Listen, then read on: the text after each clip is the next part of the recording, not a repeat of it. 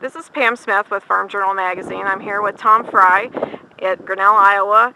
And Tom, you're in Minnesota, right? Yep, I'm located in Mankato. Okay, and tell me what you do there. I'm the regional agronomy lead for DeKalb and Asgrow. I work with 20 agronomists across 7 states, and my role is to help them think about how we provide technical agronomic support to our dealers and customers. What are you seeing out in the field this year? You know, it's a year of extremes, Pam. It's one where we're going to see both incredible yields in spite of Mother Nature throwing us some unexpected stresses, but it's one when we talk across the range of states that I work that I couldn't really give you one answer that would probably be correct. If we focus in Iowa and Nebraska, we're going to see some record crops in corn and soybeans. Despite having cooler than normal temperatures, some of the above average moisture allowed us to probably maximize our conditions. Now we just need a break in the weather so we can get that crop harvested. As we go north, that cool conditions translated into a killing frost that was premature, and some of those environments, some of our yields are going to be limited, but I think still be a pleasant surprise across southern Minnesota and into South Dakota. Today we saw some of the first packages of SmartStax being put in the bag. Yeah. What farmers should be considering that technology?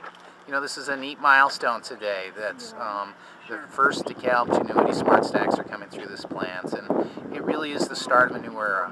I've been an agronomist for 20 years, working in the seed industry, and when we talk with farmers every year about that seed purchase that they're going to make, which is the most critical decision they make every year in terms of how that's going to impact their profitability, that discussion is always balanced around what are their needs on that farm relative to how they're going to manage risk.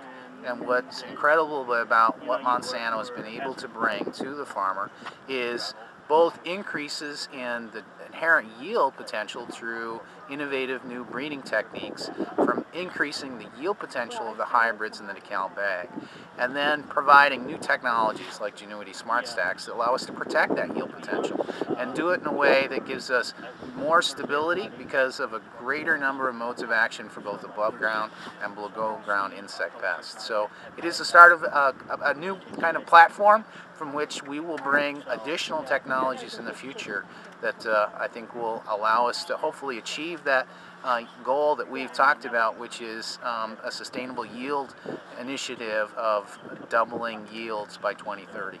And you told me that there's still availability of SmartStax, that if growers really are interested, that they can still get some of that in the bag, right? Absolutely. This is a launch year, so 2010 means that we're not going to have supplies to plant entire farms of SmartStax, but we'd encourage growers who are interested in finding out more to talk to their local dealer, and particularly those willing to make a commitment earlier in the season